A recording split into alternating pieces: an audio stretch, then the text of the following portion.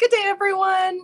Happy Tuesday. We're here at the Museum and Gallery in Red Deer, live again with a project for you. Today's project is Patterns and Polyhedrons. My name is Saija, and my colleague here is Mike. You want to wave hello? Hello, guys. Awesome. So for those of you who don't know what a polyhedron is, it is a three-dimensional shape with multiple sides. So that's what the word poly means, is multiples.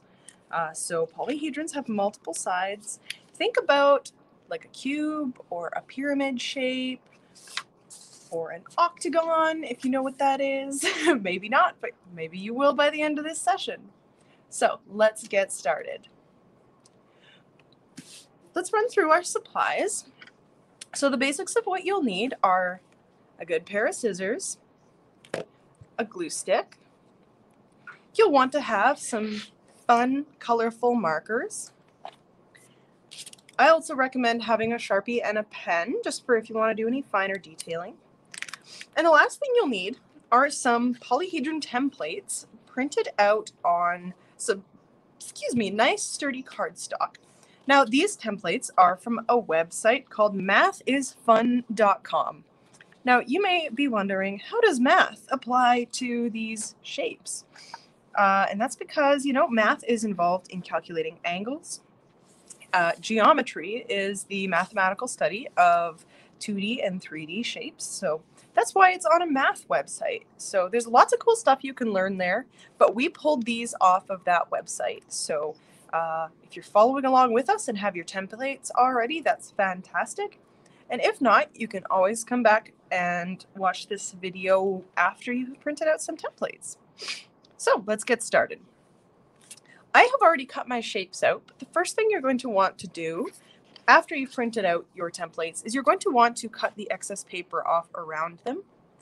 And of course, when you are looking for your templates, you're going to want to make sure that you get the ones that have glue tabs. So if you go to the website under geometry, you're going to see some links by the side of each three-dimensional polyhedron shape. And it's going to say the name of the shape. This is a tetrahedron, which when it's done will kind of look like a little pyramid like this. As you can see, someone bonked it. So it's going to look like a little three-sided pyramid. So that's a tetrahedron. When you go to the website, it's going to say tetrahedron net. And then under that, it'll say tetrahedron net with tabs. So you want to make sure that when you go to the website, you get the one with tabs. So once you've got it cut out and ready to go, before you do any folding, what you're going to want to do is draw some fun patterns. So Mike and I are going to draw some patterns. What we want to go for as we're doing these patterns is we want them to be the same on each side of our polyhedron shape, because that's going to give us a nice sense of repetition throughout our shapes. And that's going to make a really kind of fun optical illusion when we fold these all together. Now, you don't have to draw the same types of patterns that I'm drawing, though. As you can see, we have a couple of these examples that are a lot more floral. So I'll leave these on camera so you can see them. I'll tidy things up a little so there's not as much visual distraction. Mike, what kind of patterns are you thinking of putting on your project? I'm thinking of, this is a great question, because I'm thinking of, can I do like patterns, like the triangular patterns, and then some leaves? Oh, so you're asking if you can mix some geometric patterns with some organic patterns? Yes. You absolutely can do that. Of course, these are your artworks, and you're welcome to do them however you'd like. My suggestion of making each side similar stands, but what you put on all of those sides is completely up to you. Also, I just used two art terms when referring to shapes that maybe some of you who have tuned into the stream already know, but perhaps if this is your first time tuning in, you won't be familiar with the difference between geometric and organic shapes. So what I'm doing right now are geometric shapes, which means that the shapes I'm drawing are composed of straight lines and sharp angles. So anything that is only composed of straight lines and sharp angles is a geometric shape. An organic shape is something more like this. Anything that has soft, round edges, it can be blobby, it can look like an animal. Anything that isn't a geometric shape is an organic shape. Now, where it gets tricky is that you can have straight, sharp lines and hard edges in organic shapes, but they'll be an organic shape if those lines are in combination with more wiggly, wobbly, blobby lines.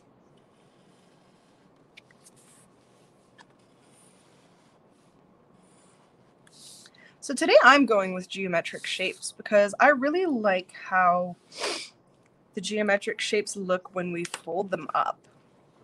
So I decided to start with a black Sharpie, but now I'm going to add in some funky colors just to make things a little more fun.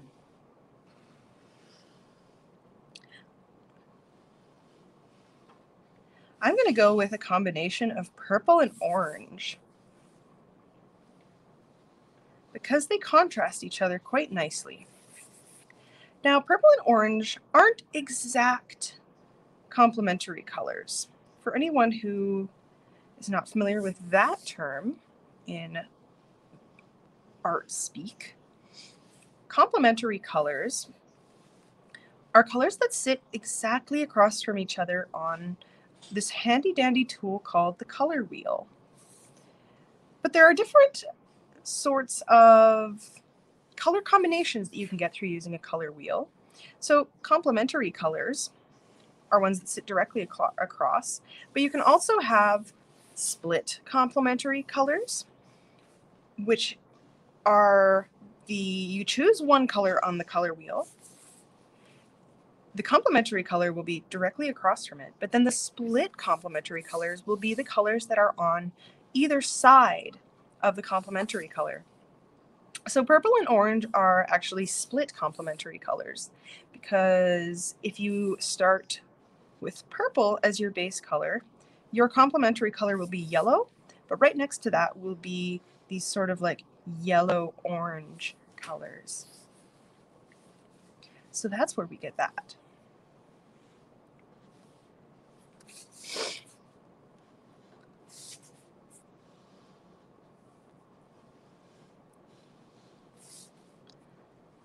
Also, for our little viewers who have not yet been introduced to the concept of two-dimensional versus three-dimensional shapes, the difference is that a two-dimensional shape is anything that is on paper. So actually right now, our triangle shape that makes up our tetrahedron is two-dimensional. So that means it's flat. If I hold it this way, it's just a straight line. There's no other dimension to it other than this flat plane. But three-dimensional objects cast a two-dimensional shadow, and when you move them around, you can see lots of different angles and shapes. So this is a kind of cool example, this project, of how we can start with a two-dimensional shape, and then through folding it, it will become a three-dimensional shape and have, how do I say this? It'll exist in space differently than just a two-dimensional shape.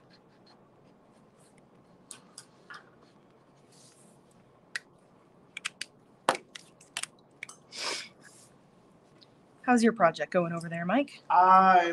It's going great. Going great? Oh, I see some nice colors on your... I made it simple because I don't have the black.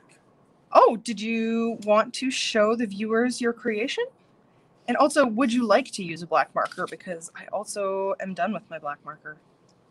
Or are you good? I like this. You like the, oh yeah, I like the colors that you chose. Some nice blues and pinks, kind of Easter egg colors. All right, I'm just gonna finish up my colors really quickly here, and then we're gonna get to the fun part that's folding. Not that we're not already having fun with the colors though, because colors are fun too.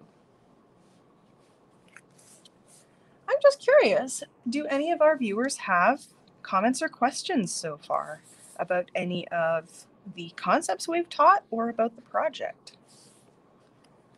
I don't see anyone in the comments, so I think we're good right now. So I'm just going to keep going.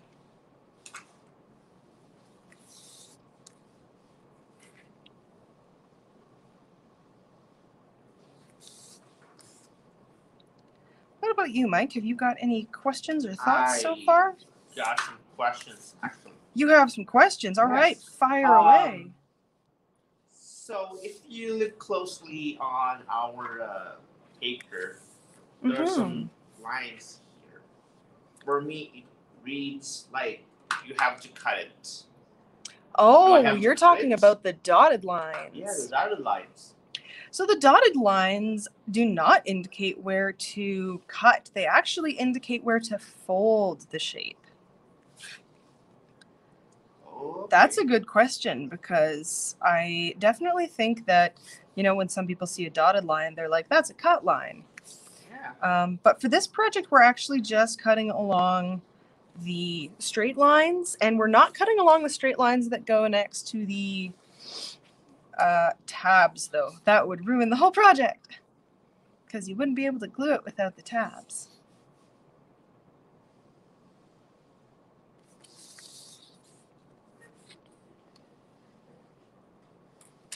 Any other thoughts and questions, or was that the main one you were? That's probably it. I forgot the question that I wanted to say, but it will come back to me. All right, let me know. So I'm just gonna look at it for sure. All right, trying to work a little faster here to get our colors in.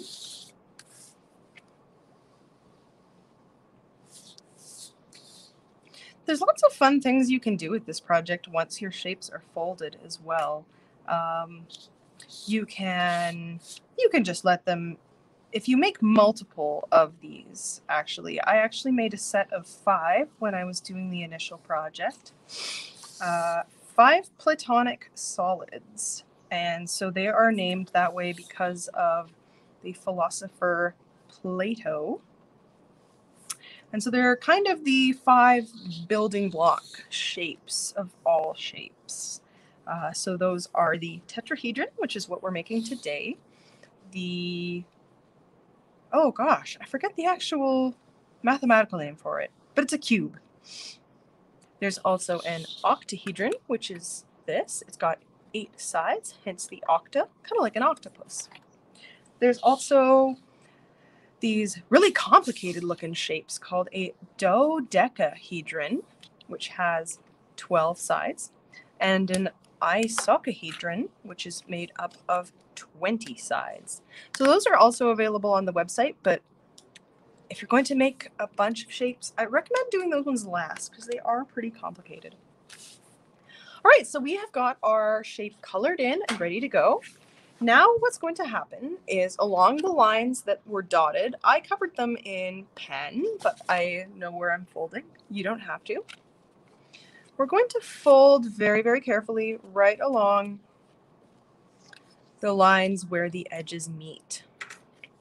We're going to try to do this as neatly as possible, so definitely take your time when you're doing this so that your shape will fit together properly.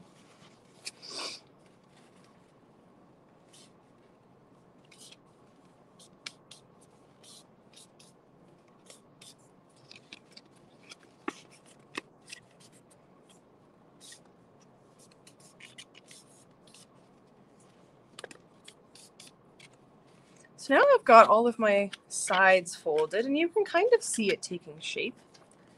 But what I need to do now is fold my glue tabs. So when we actually get the project finished, we won't be able to see these because they're going to be holding these together. So they're kind of the structural support. And make sure you get a nice crisp and clean fold. I like to kind of go over just a little bit to make sure they're folded really nicely.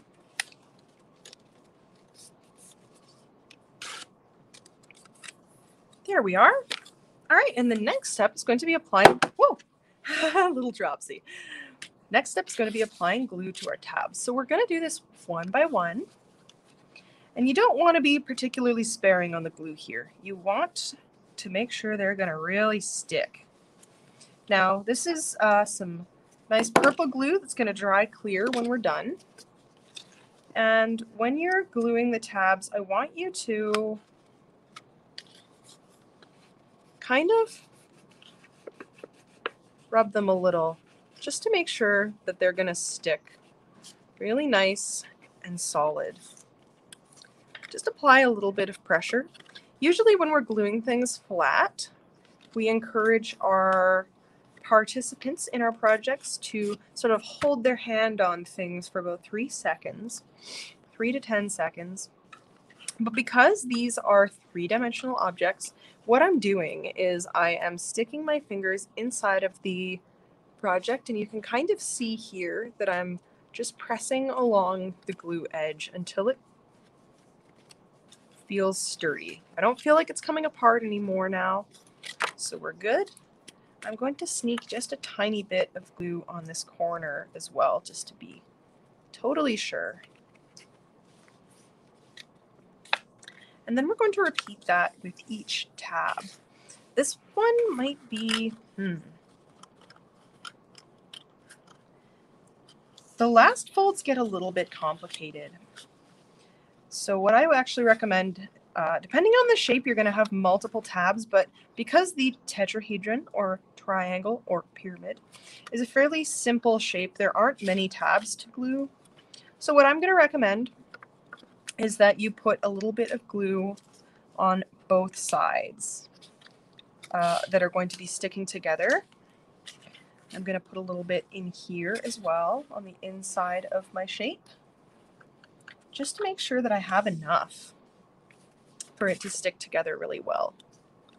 And again, I'm not sparing the glue here. I really want to make sure it sticks together well, so I'm putting lots and lots on. Throw a little extra on the extra tab just so it doesn't dry up on me. And I'm very carefully going to stick these together. I'm going to try my best to press these together. And it's okay if you bend into the shape a little bit, because I can't stick my fingers in it when it's closed. But what I can do is sort of crease along the edges here. So I'm just pressing up and down, applying that pressure so the glue sticks really well. And that's why I put it on both sides, so that it is nice and sturdy. And now I have a patterned polyhedron that will look lovely on a desk, or you could also, if you wanted to be really ambitious, you could glue some little glue or staple or tape some little strings to the top. And if you made multiples, you could make a little mobile. So there's lots of stuff that you can do with these wonderful, fun little shapes. How's it going over there for you, Mike? I am struggling at first, but I think I figured it out. Oh, Okay, perfect. any questions? Because if our viewers have some trouble, this might be a good session for asking questions. Oh, okay. What if I have this on the top one? It's not folding very good. It's not folding together quite right? Yeah. You may need to repeat some of your folds and crease them a little bit tighter. So what I like to do is take my nail when I'm folding. I'll use a different piece here. Because sometimes if you haven't folded them very crisply along the line, they kind of bubble up and don't sit together real nicely. So I like to take my nail and just go over it like that. And then make sure that it is a really sharp crease. That'll help it stick together a lot better. and it'll sit better against the rest of the shape. And also just a reminder that when you are folding these together, you want to glue your tabs one at a time, because if you try to do them all at once, you're gonna have a bad time. It's a little hard to do them all at one time, so get as many folded as you possibly can